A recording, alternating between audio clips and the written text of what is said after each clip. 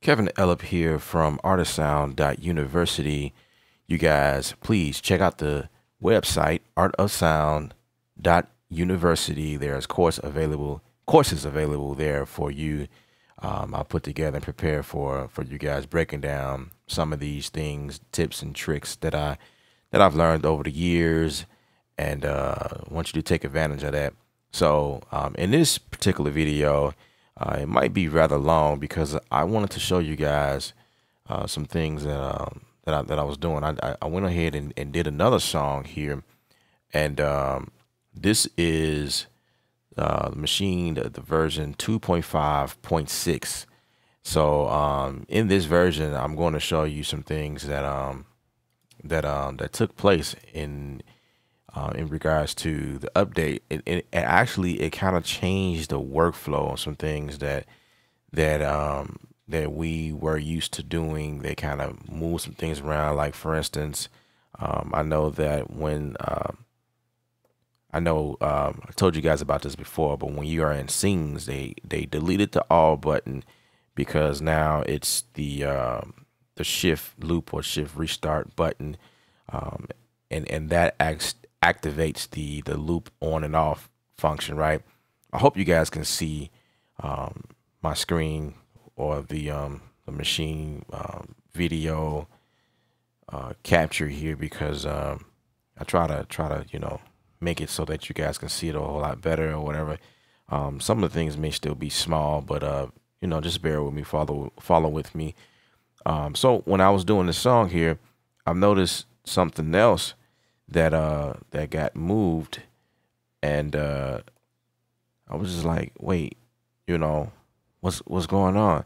So in Sing, pretty much in Sing the Sing button just got moved all around. It's just a lot of stuff going on. So basically, when I duplicated one of my sings, I was looking to like rearrange it, to wherever, I wanted to duplicate my intro and then kind of move it like next to the verse, because I wanted the song to actually break out, do like a like, I don't know, like give me that intro feel again before I go to the chorus. And usually what I would do is I'll turn this knob, as a matter of fact, and kind of rearrange it. It was either this knob or this knob, one of the two. And I'm just sitting here puzzled, like, man, what the heck is going on? Like, what did they do? Why did they delete that? So then something told me just to go to the range, and it makes sense. It makes sense that they actually moved that function in the range.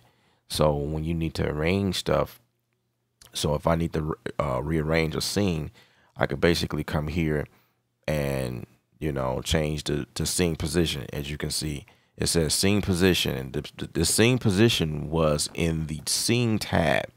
It was here in this page, but they moved it to a range. Makes sense. Cool. Just gotta get used to it because I'm used to doing it, in the scene.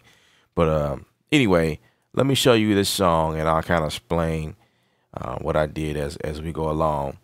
So I was listening to something, and I got inspired. I'm like, wait, let me do something similar to that.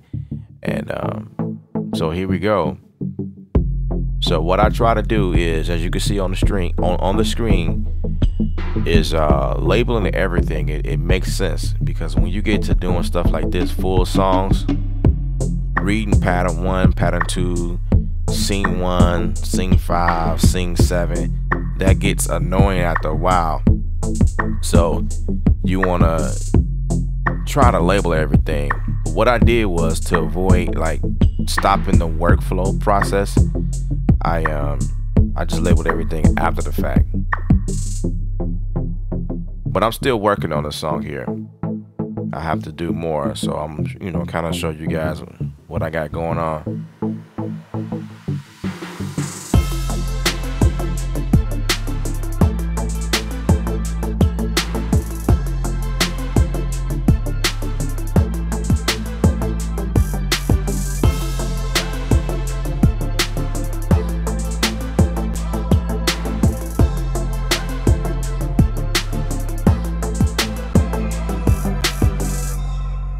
All right, so the voices is coming from Excel, right? And then I have a tubular bell in here. That's something different, right? Or something different from me. Never did that before. So what I had to do was actually search for that because I don't remember exactly what that was. But basically, I'll say majority of the kit was actually built from the 2.5 update. They added some sounds in here. So if you guys have Maschine of any model, it doesn't matter. The software itself was updated with different, more samples. So basically, if we go to samples here, or on your screen here, I can go here and browse, and in my samples, I'm able to like put my hand over this button. You have to, hover. Well, I guess that's not the way to do it. But anyway, I have to be in Maschine. Maschine is where all of the updates are. So now when I come here, I have to hover my hand over where it says all banks, then go to 2.5. So it's 2.0 library, and then it's 2.5 here. If you're on the screen doing it, the best way to do it is actually go to you have to click here and then go to Maschine here, and then click this down arrow here and then switch it to 2.5. So I just showed you two ways of doing it. So that's how you get to the all of the updates and sounds that were imported in the 2.5 here. And so they have several kits and things. So this is, if you click here, you kind of break things down in category wise. I have inserted the word bells. That's why nothing was coming up at first. So keep in mind, if you searching for anything, it's just gonna keep that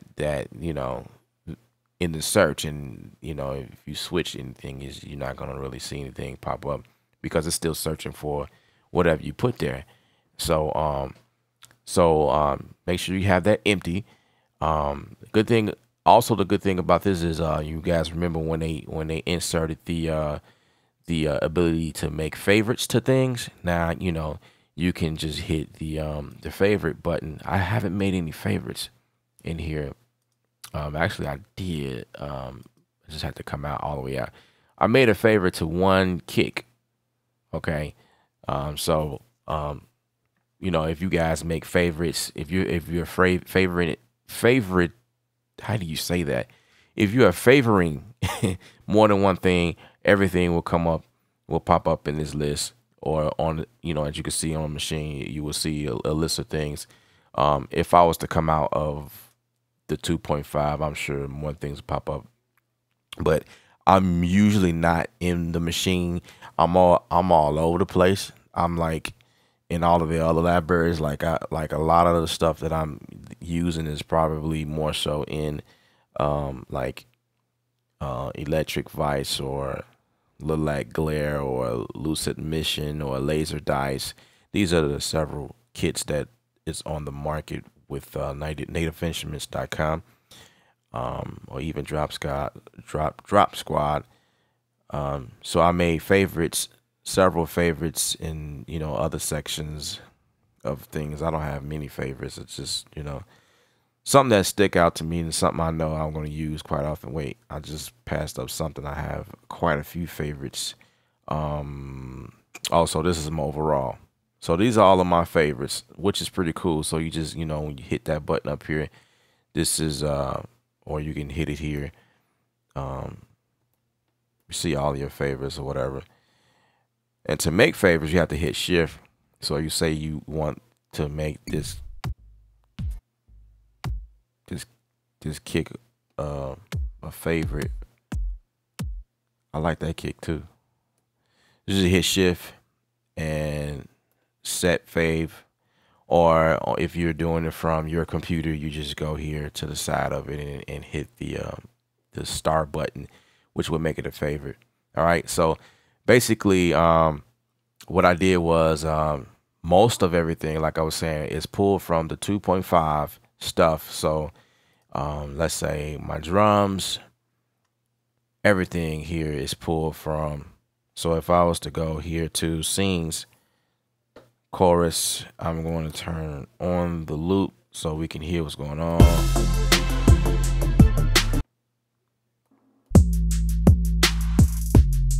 Right?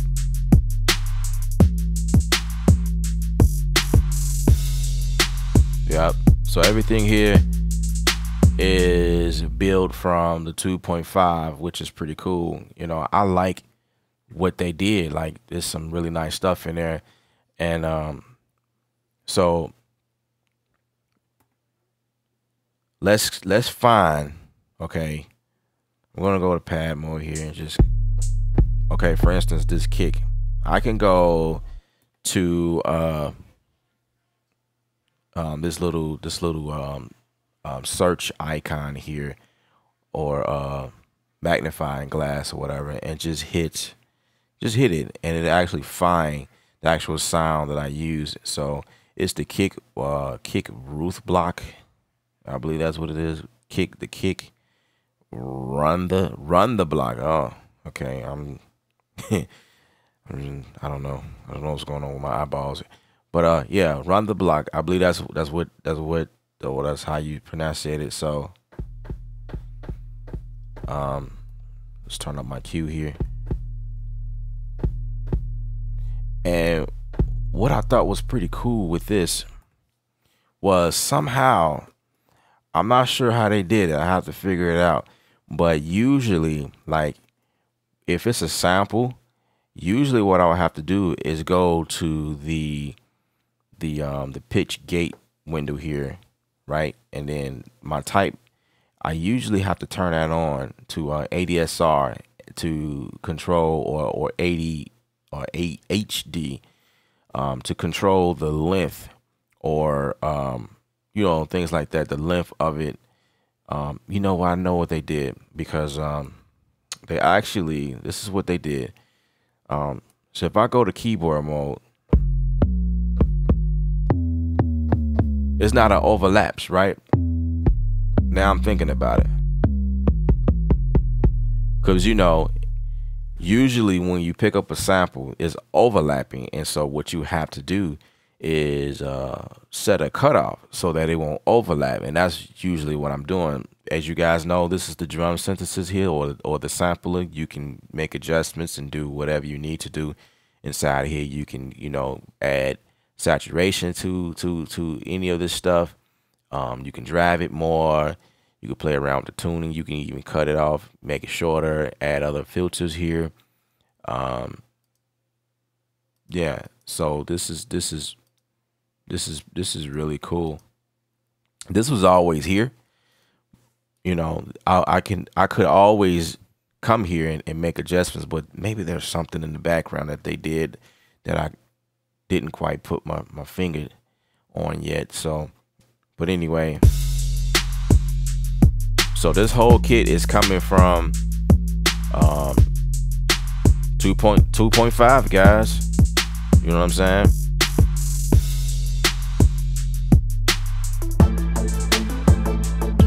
And so also there was some updates to Massive here.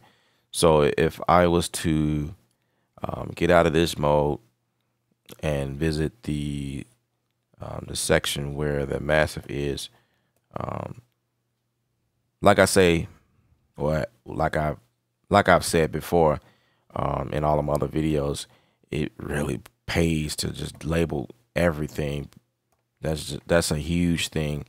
So anyway, I'm gonna show you the Massive. What I wanted to show you guys, like, so this is the modeler, and I don't know if you can see that, but I have, like, there's a reverb that came on the Massive already. Well, I believe there's a reverb in there, and I had to adjust that reverb. I added another reverb. I had to, you know, do some adjustments or whatever to get it to sound the way I want it. And then I added a supercharger GT to make it pop harder. And basically, let's go to scene 1. to make it pluck hard like that, because it wasn't doing that originally, I had to add a compressor, and it was the supercharger here that I added to make it do, and I had to play around with the settings and whatnot. So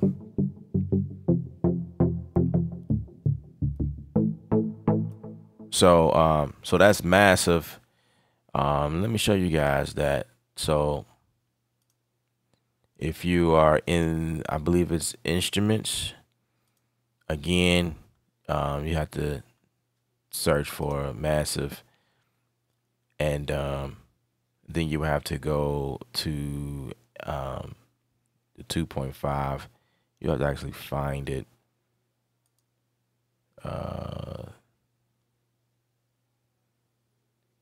Right here, Maschine 2.5 library.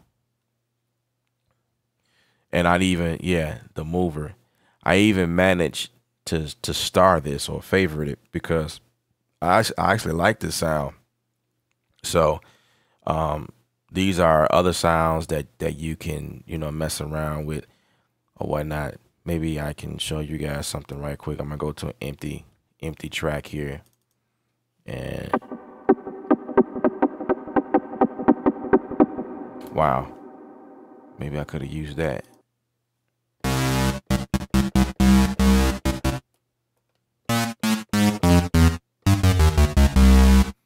It's pretty cool stuff here.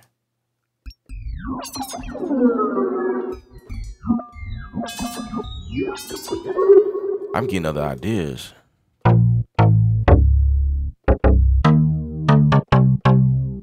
You know what I'm saying? And then you guys already know that they implemented the scale in chords, right? So like coming up with stuff, learning, like you don't even have to really fully understand progression. I've gotten that question a few times, like, man, can you teach on like progression or melody and stuff like that? Maybe I can do that and just use Maschine as a tool, because I feel like they do it very well. Oh yeah. Let's favor that now. I have an idea for that one. That one's dope. you know you know what I'm saying? Okay. I'm getting too excited. Let me turn down my cue. Everything is coming in. Okay, never mind. Turn down my sound. So my cue is really for like pre-hear, like, and really that's only for sounds when you are actually in the sample area, because everything is driven by samples or wave files or whatever or whatnot. And so the cue kind of works for that, and it also has to do with the metronome.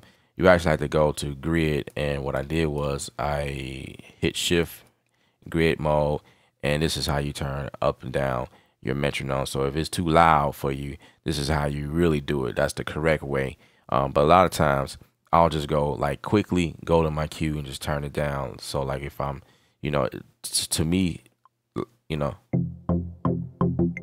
what I'm saying? But just to make it clear, this actually also controls anything that's coming out of your browser if you're in the sample area. So I just, don't want you guys thinking that that's really how you control the volume of the metronome. So basically, yeah, that's dope. Like, I'm not really sure what they've done to any other anything else, but I believe it's like it's the I have to look on their website, but this is just stuff I've noticed, like just trying to create this track. And so like right quick, I'm just kind of going through some things I found out. So anyway, moving along, what I've I guess I can just delete this here, delete this track altogether, or this pattern. Getting distracted because I want to create another song just based on some of that stuff I've just listened to. And that's the beauty of being a music producer. You get to just do whatever you want to do, and not be controlled by. But there are some rules though, especially if you're working for clients. They have specific tastes and things that they're looking for. So I mean, obviously there's rules to creating if you're working with companies and different things like that. But basically, so just to kind of give you a tour, I use the RC48. My C bank is actually my. Let's turn off this solo here. My C bank is my effects where I put my effects here. I know I'm all over the place. I'm just excited. So I have a RC48 here, and then I have a guitar rig here that's representing something else here. I can't remember. So if I go to browse, I can actually try to find it. It's a reflector. I don't think I bust anything to it, but basically, the cool thing about this is that this is how I've been doing stuff forever, depending on how I feel. But like a lot of times, like this is just the same. This is like the same process of having a bus channel or auxiliary channel to bus whatever sounds to that specific channel. So instead of putting a reverb on each sound that I want to have reverb or whatever the case might be, I just created a bus channel here. So this would be my bus channel. And so so for my, let's say, this is actually a filter. I put a filter on this. It's a filter on this entire group. I put like a EQ on the entire group here. So like, I guess if you think about it, like, for me, like Studio One is what I use. That's my DAW of choice. Is what I use to do everything, mix, master, and that type of stuff. If you pack a folder of sounds and put an effect on that, that's kind of where what this would be like. Everything is in this group, and I just put something on top of it. So, and it's really, I put a EQ, and I can kind of show you guys that on the screen. So there's an EQ here that I put at the end, and kind of like put an effect. There's some other stuff on here, but that's not important. But moving to the sounds, let's go to my drums, which is, I believe, is D. Yeah, so D is where my drums are. Let's get out of keyboard mode. Like this here. This particular sound, I actually bust. I sent a little bit of it to my reverb, which is C, and it would be C15. And the way you do that is you obviously have to be, have that sound. And then you click over to channel here, up here at the top. If you have an MK1 or 2, I can't remember. Let me look over to my MK1 here. I'm trying to remember like exactly what it would be for you guys. Oh, it's the same thing. It's exactly the same thing. So I still have it. It would be like control. So you go shift control. No, I don't think you have to hit shift control. I think you just hit this. Either or, this is what it's supposed to do. It's supposed to change. And the whole idea is to get to the channel so that you can adjust or, so right here it says audio. You don't want to mess with that. So I'm going to toggle over to where it says aux, right? And then what you do is you change the auxiliary to, okay, so let me find that track again. Let's go back. The sound I actually sent to the reverb is my vocal here. This is what I sent to the reverb to give me that ambient wide sound or whatever. And so it's I sent it to C1, right? And you can control how much you send, which is the levels here. So you guys can see the actual plugin on the screen, but if I come out, you can kind of see the actual um, the knob and where it was sent to. So it was sent to C1, okay. And if I put my hand over it, you can kind of see. I don't know if you can see that in the camera, but um, it's telling me where I sent it to, which is reverb filters, because that's what I renamed it to. And yeah, so that's pretty much how you will you can bus and use just one pad to actually you know represent a filter versus a sound, or adding a filter to each individual sound that you want, to do certain things to.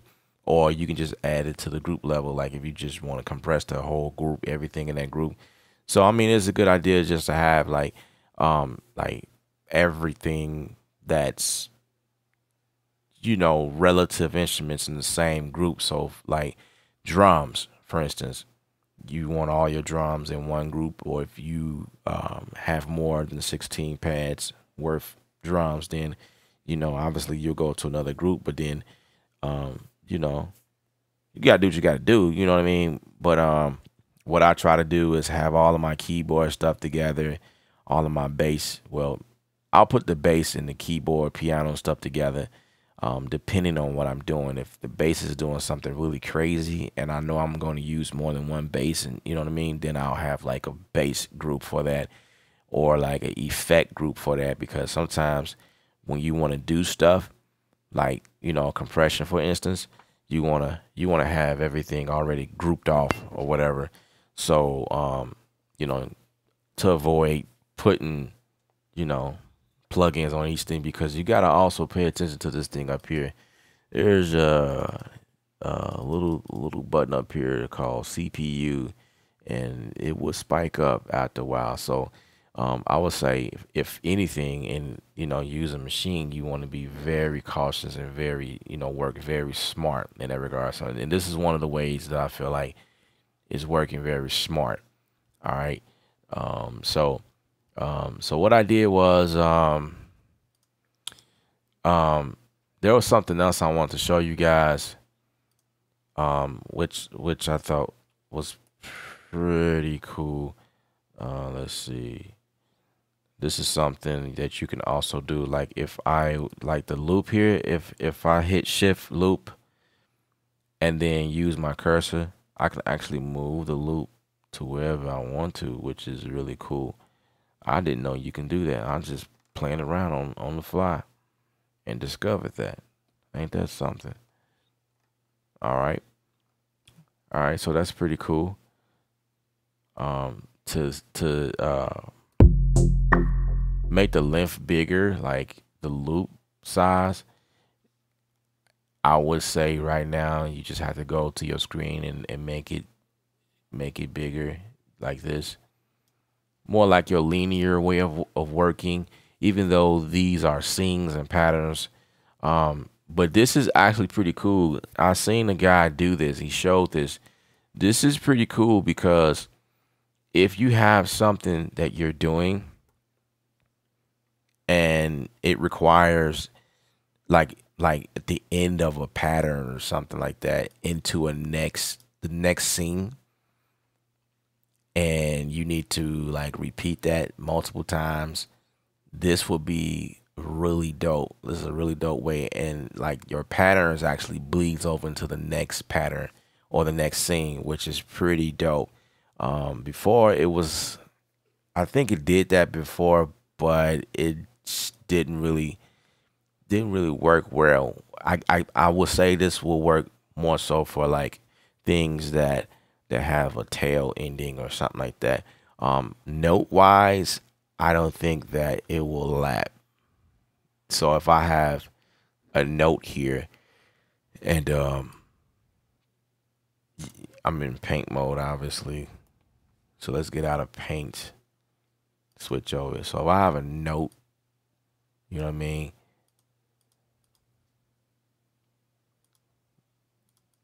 Let's paint that, I guess. Okay. Let's paint it. I'm gonna go back to this tool. We're gonna extend it. So if you got something going on like that, I don't think it'll work like that. You will experience some type of glitch or something. I know I've experienced a glitch every time I try to execute that. So I just stay away from that. And just shorten your notes here and just make it stop right there. You know, so you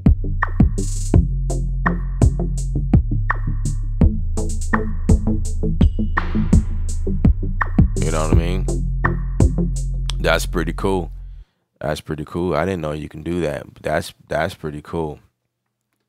So let's go back to the scene level here, and now I'm looking at the scene, and they actually have both of these selected, which is pretty pretty cool. That's cool. All right, so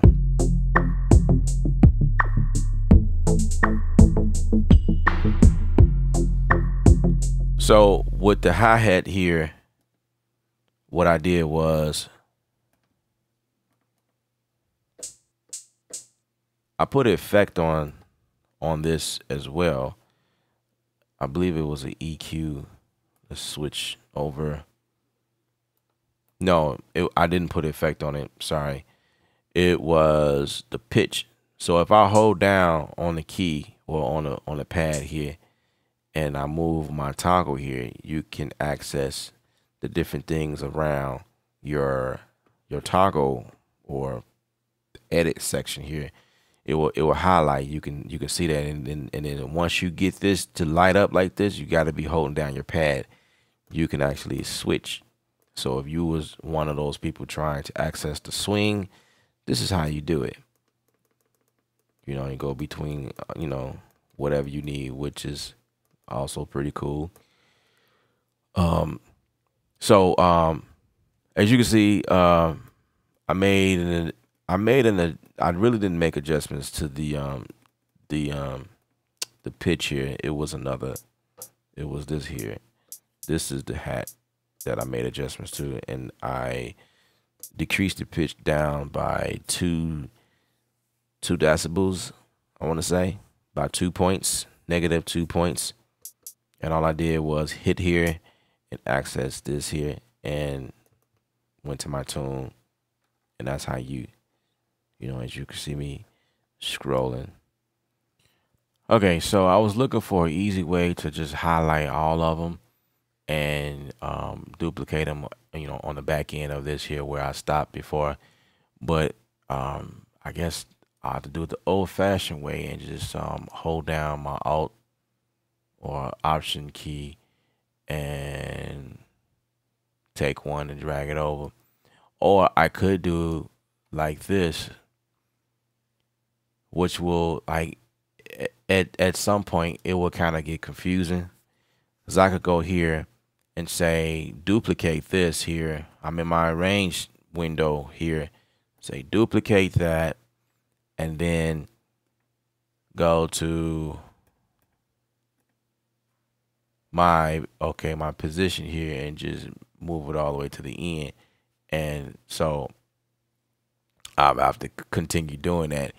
And it pays, like I said before, to have everything labeled. Okay, so now I know I have the break all the way down there again. So now I need to come back to the chorus and duplicate that, and then reposition that all the way to the end. And then let's make this smaller here. All right, so we can see everything. All right, so that's my chorus, and then I need to get to this other chorus here with the VOs, and then I'm gonna go here and duplicate that, and then reposition that all the way to the end.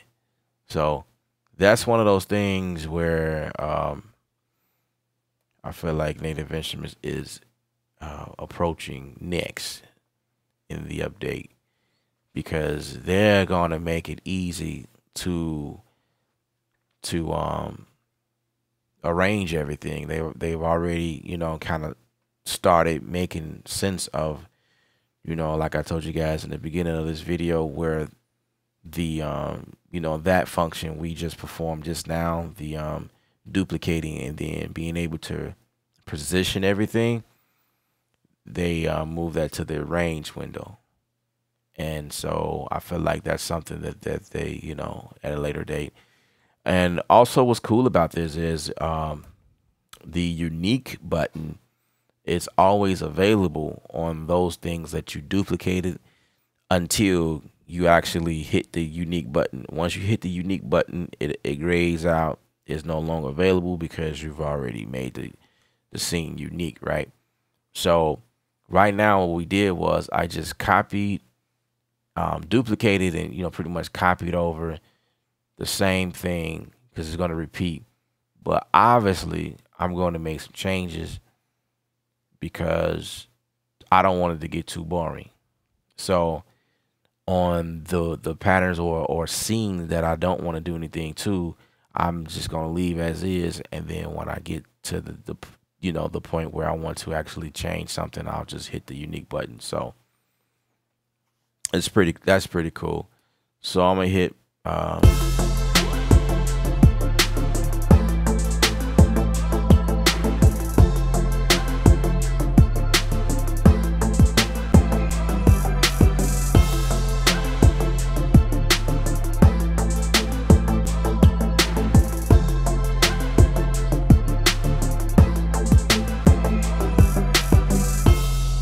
and I think after that, I want to duplicate this again, and let's rearrange that all the way to the end. And I'm going to actually make that unique. I have to go to my scenes and make that unique. No, that's the wrong one. I didn't want to. Okay, so let's go to this one here, make that unique, and probably gonna delete that, delete that, and delete that. So now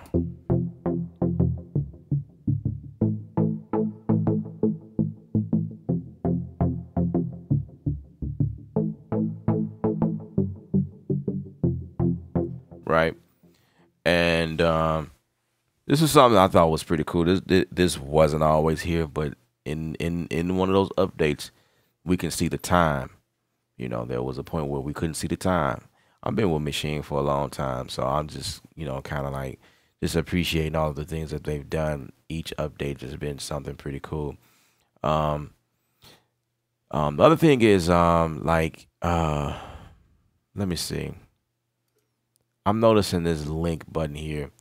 I think this link button works for the jam, linking two devices together, the jam, or maybe the tractor, or I don't know. I think it's just like linking stuff together, so that that can work really well.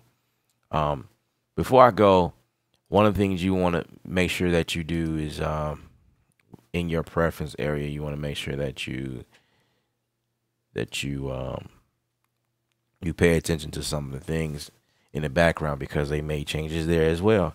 So where scene is to take advantage of the duplicate option here, it may say scene only by default, but if you change it to scenes and pattern, this is what allows.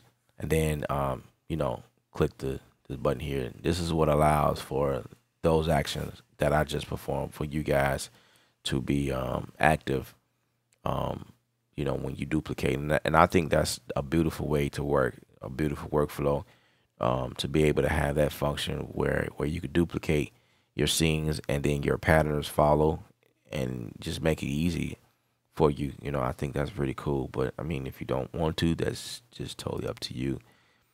And a few other things. Um, Not nothing I see stuck out. Obviously, I really don't know if this works. This is a section here that says usage data tracking. Um, I have mine checked on because I'm one of those ones that I like to be able to help anybody in any chance that I get. So if I experience a crash or something not working, this is being sent to them. You know, I don't think that your credit card details or your personal information, your address, I mean, they already have that anyway. So, I mean, it's not like, if you think about it, it's not like, you really putting your life out there, like some people do on Facebook. But, I mean, they already got your information. This is teach his own.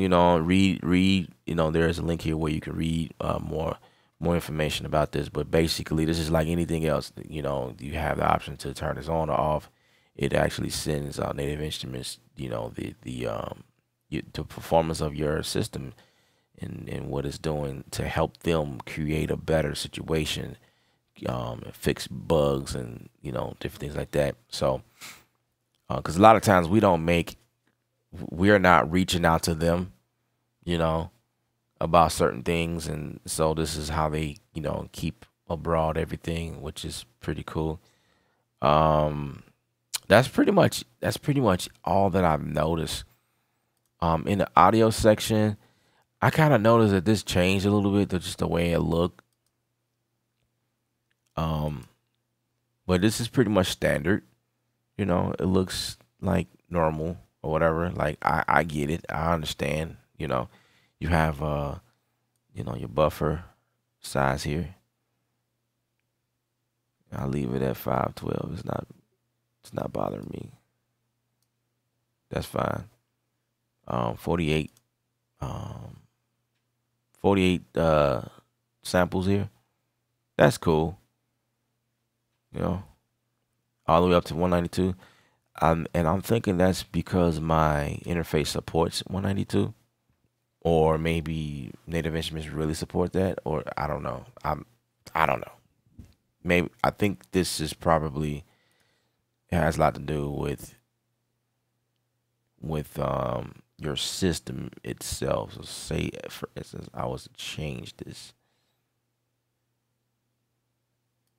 Yeah, that has to do with the so if your device handles 192, then it will pop up. Yeah, so that's what that's for. Cool.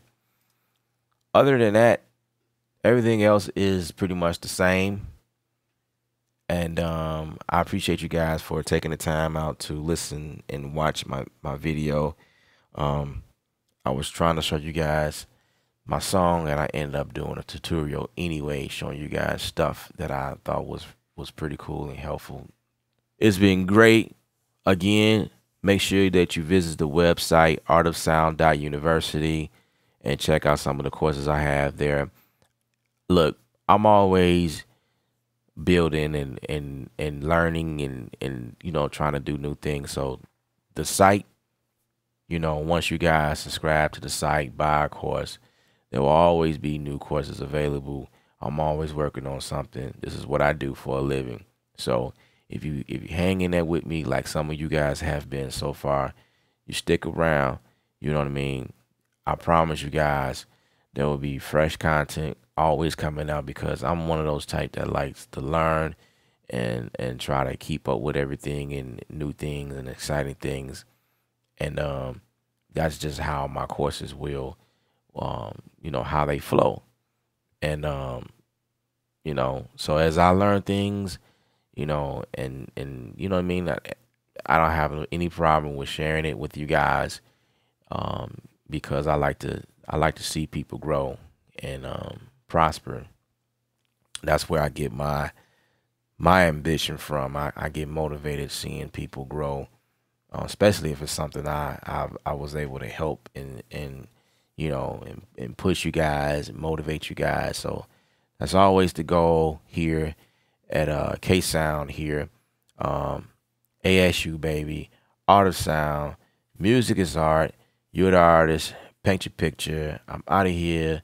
Till next time. All right. Okay. I'm gonna stop talking. All right. See y'all later.